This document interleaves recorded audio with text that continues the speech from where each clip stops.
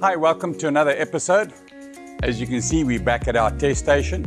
We're going to do a second shoot of barb breaking. The first shoot was just showing the load barbs could take under normal situations, and most of it was around 200 kgs. We have had a few incidences where barbs have ripped off. Now, if you consider the mono crimped is about 100 to 120 kilos break strain, then we shouldn't be able to rip a barb off that can handle 200 kilos. The times it seems to have been damaged or ripped off is in big tuna, mainly the dogtooth tunas. Those 60 kilos plus. They're very strong and obviously create a massive load against the spear. We theorize that it's to do with the spacing in the rays, in the actual spinal column and the bones coming out. If that spear hooks in that zone there, you have a much greater leverage against the barb.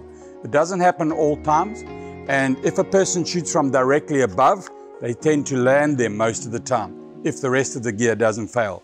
But a side-on shot where the barb hooks up in this zone, it seems to create much more stress as the longer the lever, the more ability you have to break that joint. What we're going to do now is break test two barbs, one where it's supported only in the middle and the second one right on the end, and we'll see how low that goes. So here we go. We're going to pull with the barb only supported at about 50% along its length.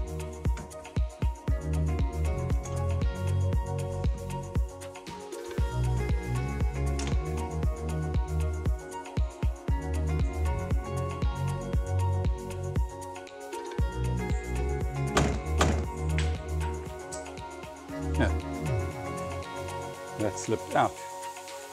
That first one slipped out. It has stressed the barb to a small degree. Hasn't broken off yet. I'm going to load it again and see. Pulling it at a slightly different angle. Hopefully it stays in place.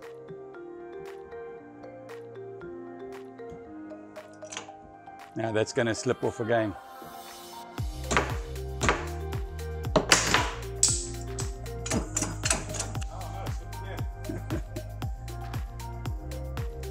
Okay, third time lucky. First two slipped.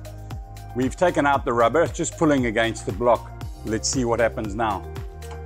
Also at about 50% along the barb.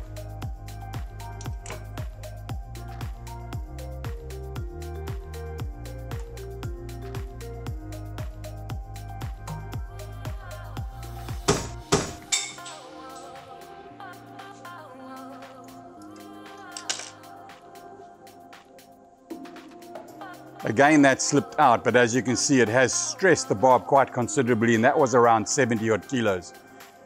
We'll try another one, and we'll load it even further along, simulating the position it's in. As you can see, it can quite easily destroy it if you hook on the barb at a much further away from the spear. Let's set up another one. We've modified the jig quite considerably. The spear that's in here is our standard spear unplated, so it's exactly the same tensile strength. Barb is exactly the same, but now it's set much closer to the edge. This should go even less than the previous one. Let's see how that does.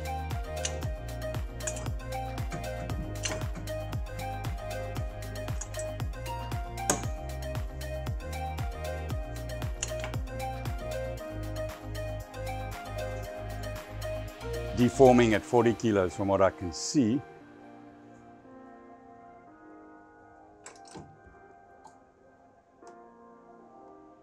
Yeah, that's deformed enough to slip out of a fish.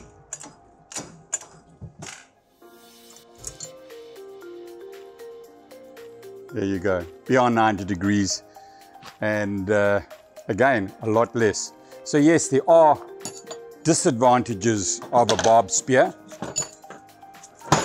A lot easier to use, and definitely can be an issue in a fish with a really large fish like big tuna that have very splayed spinal rays. There you have another test video.